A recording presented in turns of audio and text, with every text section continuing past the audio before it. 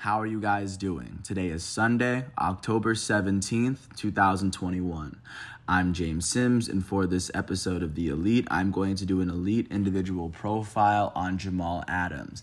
The elite strong safety for the Seattle Seahawks turns 26 today, and my intention with this episode is, of course, to shed light on everything that Jamal Adams has been able to accomplish from the moment that he stepped onto the field with the LSU Tigers as a teenager to where he is now actually playing a very important role for at least a team that should compete for NFL titles for the years to come. He is a very good player in a very good position, and there is a reason why he's actually here. If you're unfamiliar with Jamal Adams, he stands in at about 6'1", 213 pounds. And the way I would best compare his game, or I guess like his skill set, really to Troy Polamalu, I think is really the closest player to Troy Polamalu that I've really kind of seen. He's a very aggressive, attack-minded strong safety. If you ever see defensive schemes where you see the strong safety that plays as the extra player in the box in terms of rushing the quarterback, but at the same time, he does know how to play the safety position. He can definitely cover players in front of him, but Jamal Adams is where he is. He is an elite defender because he is probably one of the best tacklers, one of the best open field defenders that I've ever seen in the sport. And just to take a bit of just to give a little bit of background, just so you know where he's coming from. He was born in Louisville, Texas, and he ended up playing high school in Carrollton, Texas, if you know how big high school Texas is out there. Jamal Adams is a product of Texas high school football. He would eventually go on to get scouted to go play at LSU as a five-star prospect because, of course, not everyone plays for LSU. This dude, as a freshman at LSU, would go on to start every single game that he played. Which would go on to say he started 12 games every single year that he played at LSU.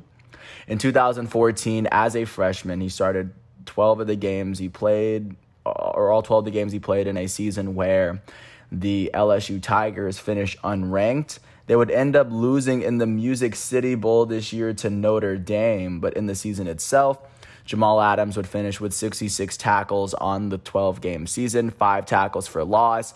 He was also able to add a sack as well, as, of course, LSU wasn't necessarily ranked, but to still be a starter, a consistent starter with LSU's team, it shows the type of player that he was.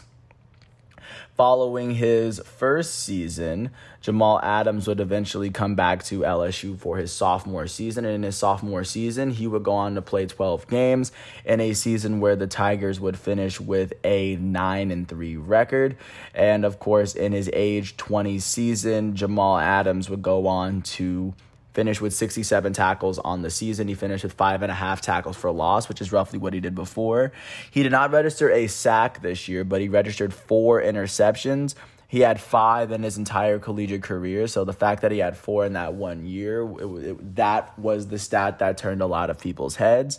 He did go on to force a fumble and recover a fumble, the first forced and recovered fumble he'd ever have in his collegiate career, the first ones he'd have for both.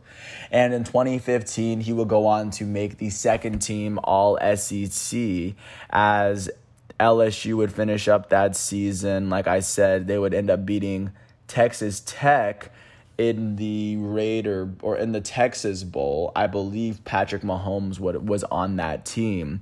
But of course, I digress. Following Jamal Adams' second season, in which he established himself as a second-team SEC-level safety, he would come back to LSU for his junior season, which, of course, would be his last year of college eligibility. In his age 21 season, Jamal Adams would play 12 games for a LSU team that finished with an 8-4 record. They finished as the top 15 team in the nation, the highest ranking they'd get. This was the season where Ed Orgeron where he came in, take over for Les Miles. This year, they would end up beating Louisville in the Citrus Bowl, just to get a sense of what they were playing. This is when Lamar Jackson was on Louisville, by the way. So Jamal Adams had to play against Lamar Jackson in that college game. In his junior season, Jamal Adams would finish with 76 tackles on the 12-game season, 7.5 tackles for loss, which is the most he'd ever put up in a season. He put up a sack, which is tied with his freshman season for the most he's ever put up in a year. He finished with an interception, a fumble, a forced fumble, and a fumble recovery. All of that combined with him leading LSU to being a top team to at least a top 15 team in the nation, led to him being taken with the number 6 overall pick in the 2017 NFL Draft. Notable names ahead of him include Myles Garrett, or he was the only player among the elite that was taken ahead of him. Other players in that round, notable ones include Christian McCaffrey, Patrick Mahomes, who were taken in the top 10. Marshawn Lattimore, Deshaun Watson, and Marlon Humphrey were taken in the top 20. Tre'Davious White and TJ Watt, and also Ryan Ramczyk, the tackle for the New Orleans Saints, would also be taken in the first round of this draft. The next safety that was taken in this draft was Malik Hooker from Indianapolis, then Jabril Pepper he was taken by the Cleveland Browns, and then Budda Baker was the next safety taken. So just to give a sense of the competition of who came in with Jamal Adams in 2017, but he was taken with the 6th overall pick by the New York Jets, which is where he played his first 3 seasons. And taking a look at how he fared when he first got there, he would go on to play his age 22 season in 2017, and in this season, he would start all 16 of the games he played in a season where the Jets would go on to finish with a 5-11 record. This was Todd Bowles' 3rd season of 4 while he was coaching with New York. Even though they wouldn't make the playoffs, Jamal Adams would go on to finish with 83 combined tackles on the season, 9 tackles for loss, 6 defended passes, a forced fumble, and 2 fumble recoveries. And even though the Jets didn't necessarily make the playoffs, Jamal Adams was named to the all-rookie team, so many people were aware that at least, even though the Jets were terrible, Jamal Adams wasn't the reason that they were terrible. This would lead into Jamal Adams' 2nd season with the New York Jets. In his age 23 season in 2018, he would start all 16 games for the 2nd year in a row in a season where the Jets would finish with a 4-12 record and Todd Bowles' 4th and final season coaching the Jets. And his 2nd season starting as the strong safety for the Jets, Jamal Adams would finish with 115 combined tackles on the season. That is the most tackles he's ever put together in a season. He has not put together a season anything like that since. In his 2nd year in the NFL, he would finish with 3.5 sacks, 3 forced fumbles, which is his career high to date, and he also finished with a fumble recovery. He also would log his very first interception of his NFL career as well. In 2018, even though the Jets would not make the playoffs, Jamal Adams was named a Pro Bowler, and he was named to the 2nd team All-Pro as he was recognized by his peers as being the 2nd best strong safety in the NFL. Following his very first Pro Bowl season, in which he's shown that he was one of the best defensive players for the Jets, for the NFL while being a member of the Jets, he would return to the Jets for his 3rd and final season as a member. In 2019, in his age 24 season, Jamal Adams would start all 14 of the games that he played in a season where the Jets would finish with a 7-9 record in Adam Gase's first season. This was right before the pandemic hit. And in this season, Jamal Adams would finish with 75 combined tackles in the 14 games he played. He finished with 6.5 sacks, which at that point was a career high. He would go on to finish with 10 tackles for loss, the first time he finished with double-digit tackles for loss. He would finish with an interception, his only interception of 2019. Well, I guess Jamal Adams' only interception of 2019 will go on to be an interception, a pick 6. He would also go on to finish with an ankle injury, but regardless, like I said, he would go off to record his very first pick 6 in their Week 3 matchup against the New England Patriots off of rookie quarterback Jarrett Stidham. But following that match, or in addition to that, he would also go on to force and recover a fumble 25 yards for a touchdown. That's his only fumble recovery touchdown.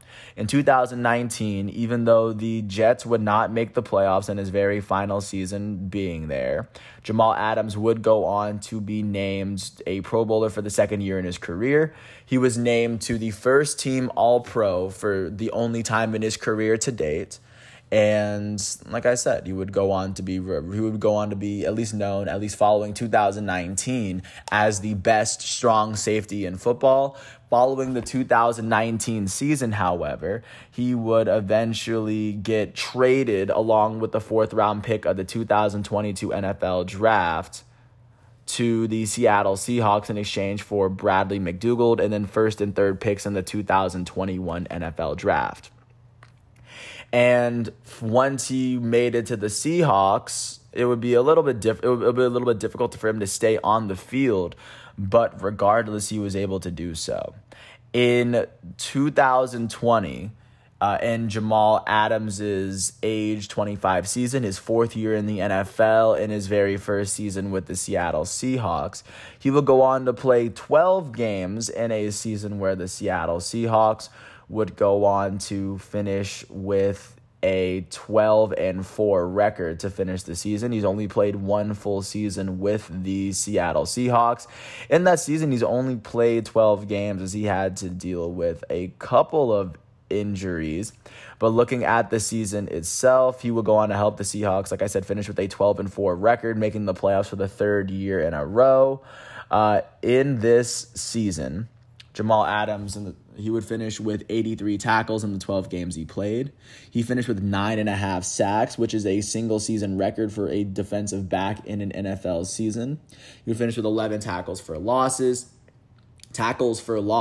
and he'd finish with 3 passes defended. He would be named a Pro Bowler for the 3rd time in his career, and he would also get named a Pro Bowler alongside Quandre Diggs. It'll be the first safety tandem to make the Pro Bowl together since Earl Thomas and Cam Chancellor did it for the Seahawks in 2015. But like I said, at the conclusion of the season, Jamal Adams was named a Pro Bowler and 2nd-team All-Pro for the 2nd time in his NFL career, the 3rd time in his career he's ever made an NFL All-Pro team. And then at the conclusion of the season, the Seahawks would go to the playoffs and end up losing to the Rams in the wild card round. This is the year where Russell Wilson won the Walter Payton Man of the Year, just for a little bit of context. And then following that season, that was the last we saw of Jamal Adams that was prior to going into this season. As of right now, Jamal Adams is, of course, in his age 26 season, as he has turned 26 this year. Looking at what he's done so far. He started 6 games for a Seattle Seahawks team that at the moment is currently sitting and holding the worst record in the NFC West. They're sitting at 2-4 at the moment, as they're 4 games behind the Arizona Cardinals. Thus far this season, Jamal Adams is sitting on 43 tackles, 3 tackles for a loss, and he's also defended a pass. Still has yet to record a sack, a forced fumble recovery, even an interception. But, of course, Jamal Adams doing what you virtually expect of him. He has a lot to really get back on in terms of this year, but in terms of making the tackles, he's doing what is need to be done, and he is proving that he is at least worthy, or at least he's one of the reasons why the Seattle Seahawks were a playoff team last year, and he very well could be the catalyst in a playoff push for the Seattle Seahawks this year. Jamal Adams is one of the best safeties in football, and considering he's only been in the league, this is only his 5th year in the league, and he's continually showing that he can consistently be one of the best safeties in football. It makes me very hopeful looking at what his career most definitely could become now that he's actually on a team that can make the playoffs. I want to thank the Pro Football and College Football Reference websites for giving me the facts and figures that I needed. Of course, thank the NFL websites. I want to, of course, take this time to wish Jamal Adams a happy 26th birthday if you ever get a chance to watch him. He's wearing number 33 with the Seattle Seahawks.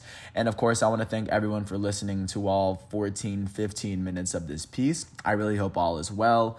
And with that said, once everything is done today, I will come back tomorrow on October 17th for another episode October 18th for another episode of The Elite.